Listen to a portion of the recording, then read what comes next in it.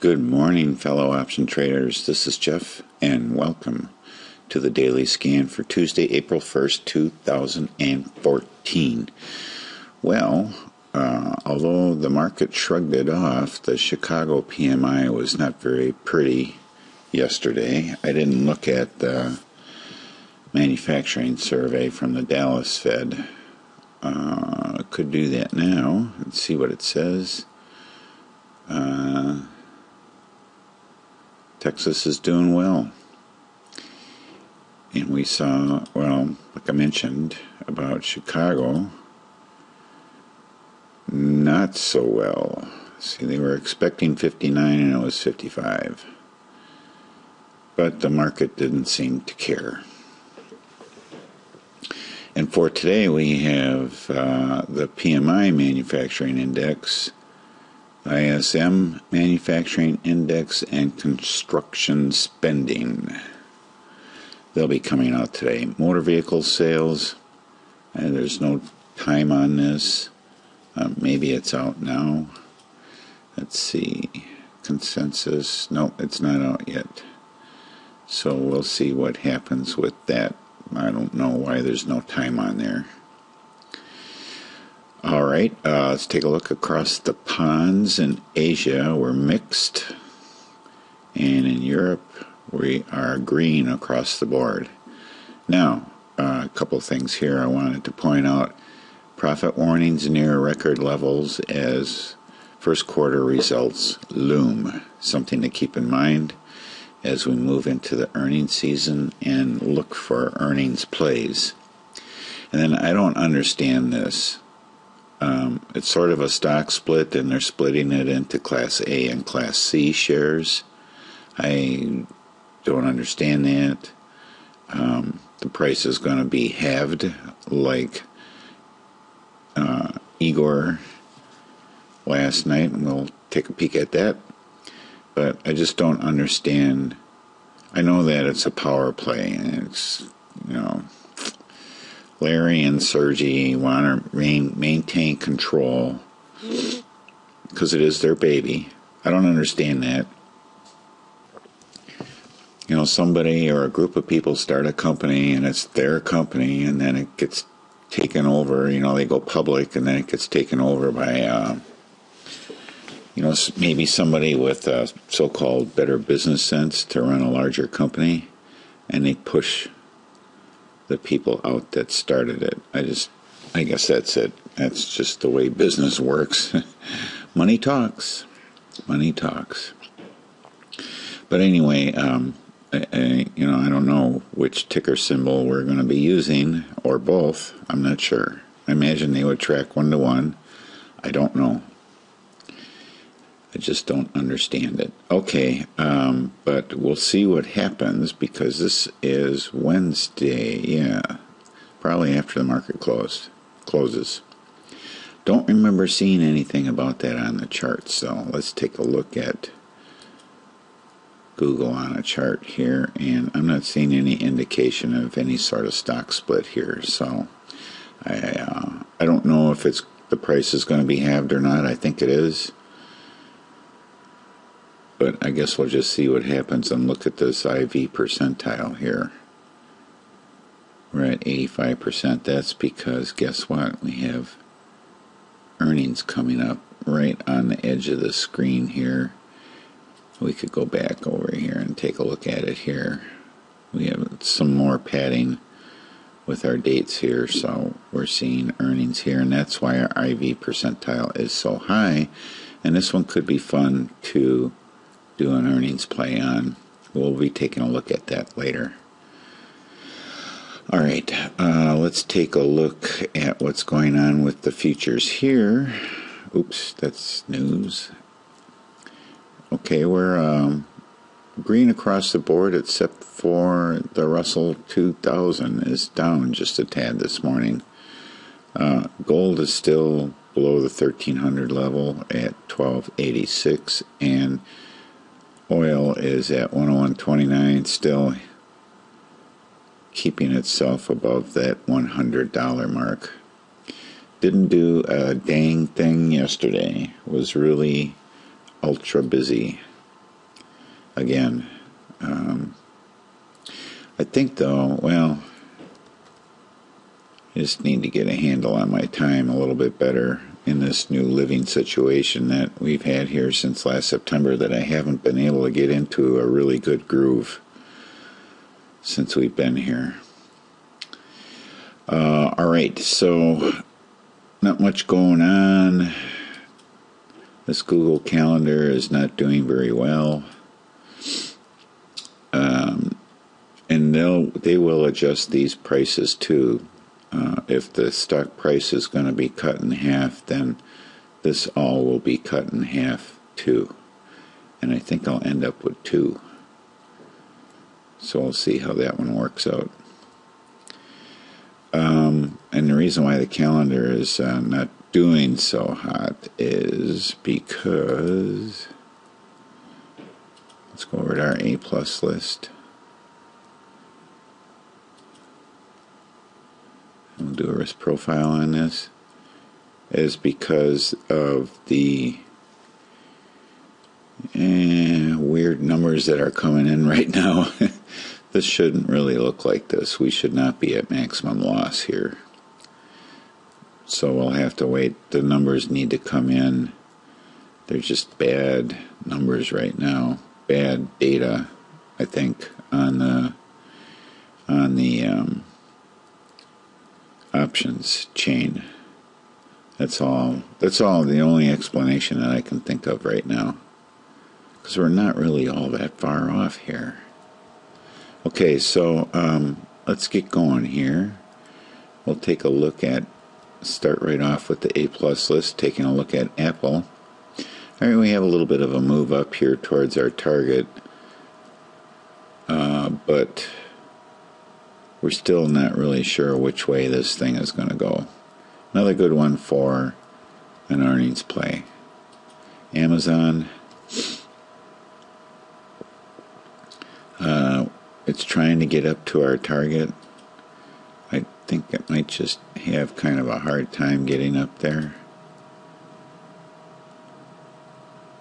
We need some sort of pullback to give us an entry, and it's just not giving us one. This has been for over a week now. Boeing. Oh, this may end up being a successful trade. It's not the kind of trade. That's a 20 delta trade. Somebody asked about 20 delta, and I'll just go over this for you.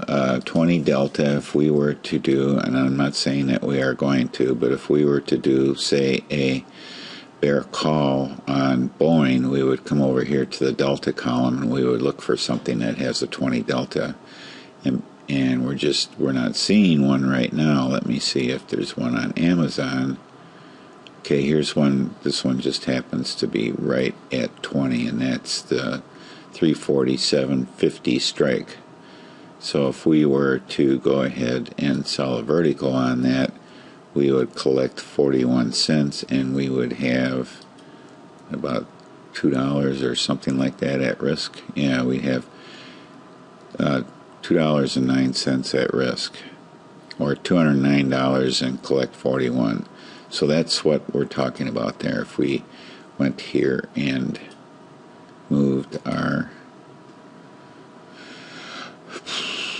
okay, probability date out to 4/5, which would be the expiration, then we would see that we take this little line here and drag it over to the break even. We can see that we have a calculated almost 22% chance that this is going to end up in the money, or a 78% chance that this is going to be successful. So if we just went here and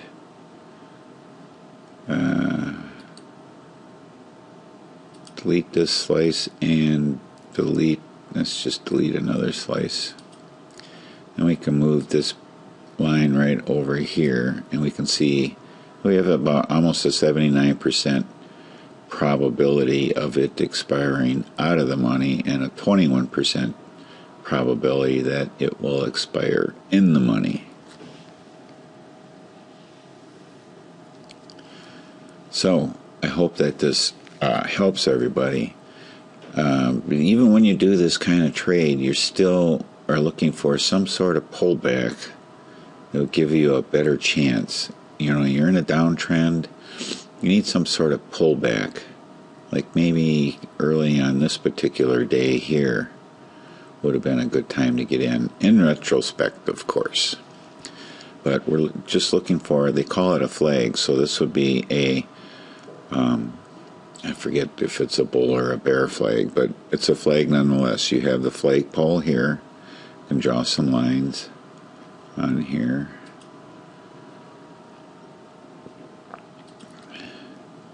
So we have this would be called the pole. Get rid of this. Well, never mind. And then if you get a little bit of a pullback, then you would have what would effectively be a flag if I take this ray off. It's upside down, but it does, they call it a flag. So you have the flagpole and then the flag, and then when you get another, start your next move down, then that's when you would get in with your bear call. Alright, so enough about that. I'll have to look that up to see which flag is what. I don't know if it's making a bear move, would you call this a bear flag? Or because it moves up, would you call it a bull flag? I forget which one it is, but it's a flag. Nonetheless, and that's how a flag is defined in price patterns on a chart. Okay, we were looking at Boeing. Get back to our scan here. Boeing, we have earnings coming up. Here we have this, it's sort of a flag, I guess you could say. No, it's not really. It's just a standard pullback. Actually, we're back up to a recent resistance point. So this is another way to look at going in on like a 20 delta credit spread to say, well, we have some resistance here over the last couple of weeks. Let's see if it breaks through that. If it doesn't, then it moves down. Then you would jump in with a bear call with a 20 delta. Alright, let's go to Baidu. Seeing many CSSV2s. Baidu is trying to give us an entry here, moving up towards our target. And we hope it gets there, actually. This type of day is helpful where you get this big push up, and that helps the stochastic to come up even though you ended up with a red candle, but it did open higher and close higher than the previous day. So that's still red because it's down for the day, but at least it's moving up towards our target. Celgene. I'm going to take this off of here. We all know that it's headed down.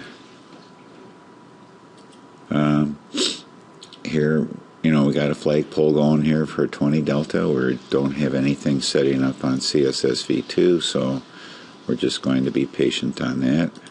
Chipotle. We got a nice hook here. We had an alert set yesterday, and it didn't come through for us. Do we have another day? Here's one day. Oops, quit moving on me. 1 day, 2 days, this is 3 days now. We don't want to get in on this, so we're going to cancel this. I'm going to leave this up here as a reminder, but should it trigger, I'm not going to get in. I want to see what happens here, and we'll review it tomorrow. IV percentile 96. I have earnings coming up. Oh man, earnings season just kind of excites me if I'm planning on doing some earnings plays. Alright, let's get rid of that. Costco. A big slide down. Where it looks like we might be moving up into our target area. Dang, furnace went on. I was hoping I could get this done before that. All right, we're in a CVX calendar. CVX is not cooperating in the least. Looks like we're into a new uptrend. And I may get out of that calendar early. I'm going to make a note of that.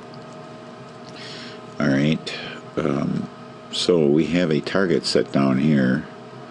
Anticipating this new trend, we're counting this as a nice cycle, full cycle up, and then a cycle down, or a half cycle up, and then a half cycle down, which would give us a full cycle and an entry. I might be kind of stretching that, but DIA, just looking at the indexes, don't usually trade this particular one. We are like a pancake here, and so is the stochastic. So, could you do Iron Condor on DIA? I suppose you could, but I'm not into that at this time. Here we have Igor. Igor had a stock split when the market closed last night, so we are sitting at 98.08.5. Not sure. Well, it's going to show up on the chart here, and it's going to look kind of strange. I think they correct all the prices back so that it doesn't really mess anything up too bad. But like we said, we're staying away from this thing. All right, FedEx. FedEx, I still have this long put sitting here, down here at a long put at 120, which is way down here. Is it worth anything? Okay, it's worth 12 cents. I suppose I could sell that. I get $12.50 for it. Theoretically, that's a mark price. I don't know what the bid ask is on that. Let's look.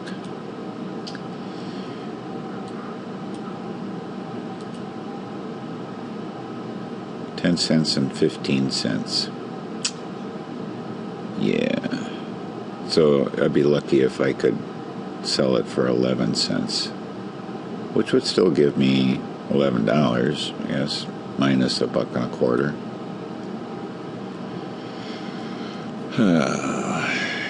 Do they have earnings coming up on that? No, we had it back here. All right. I'll have to check into selling that thing. All right, gold. Gold.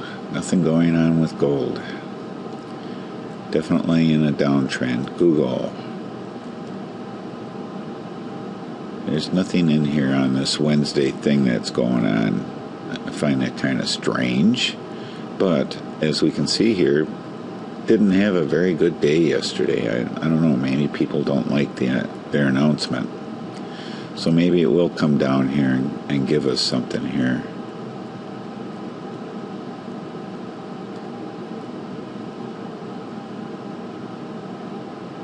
Yeah, maybe it will.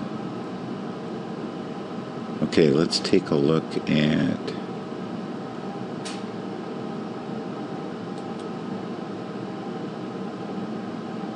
we paid 30 and it's worth 27, and we paid 23 and now it's worth 24.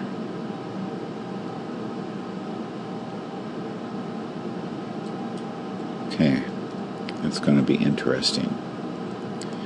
In theory, they have their earnings on Thursday night and Friday morning. In theory, this short will be worth practically nothing. Of course, it depends on where the price goes, too, about whether or not this put is going to be worth anything. So we'll see how that works out. IWM.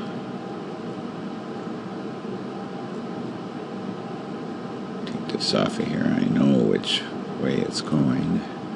Okay, it looks like it may give us Well, are we in a downtrend or an uptrend now? Now we don't know. This target is not valid anymore. Not valid anymore.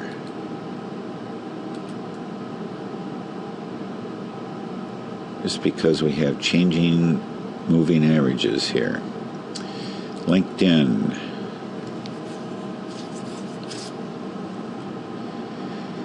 Let's see, LinkedIn gave us, it was on our list yesterday. I didn't get a chance to look at it later in the afternoon. We now have an alert on LinkedIn. Let's put it down here.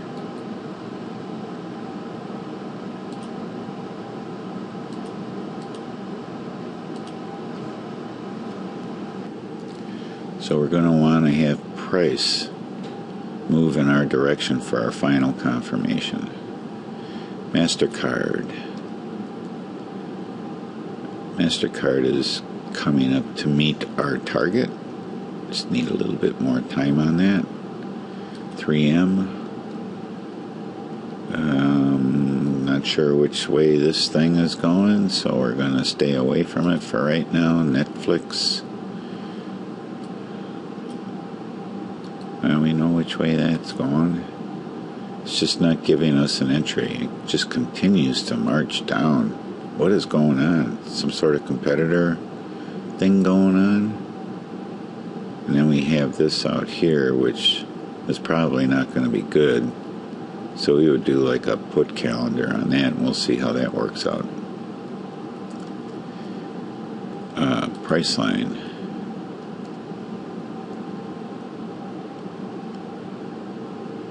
Priceline pulled back here a little bit. So here we have a flagpole and a flag. And it's coming up.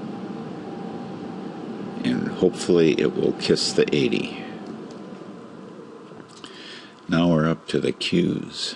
Almost done. The NASDAQ had a nice day yesterday, I guess you could say. Going to open up just a tad today. And it's coming up for our target.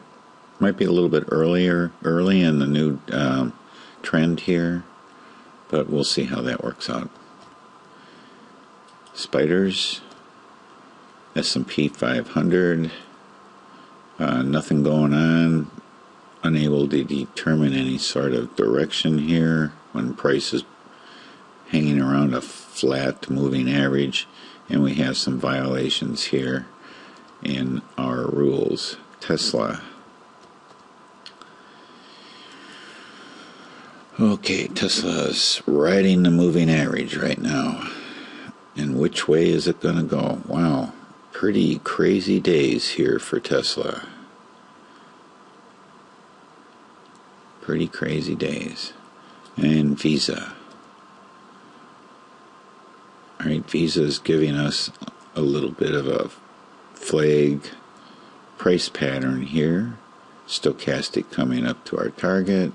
Moving average coming down. Continues to stay down. That's all very good for Visa. Alright, ladies and gentlemen, that's it for today. It's going to be a nice day in Central Ohio. Looking forward to getting some fresh air today. Thank you very much for watching. Have a great day and happy trading.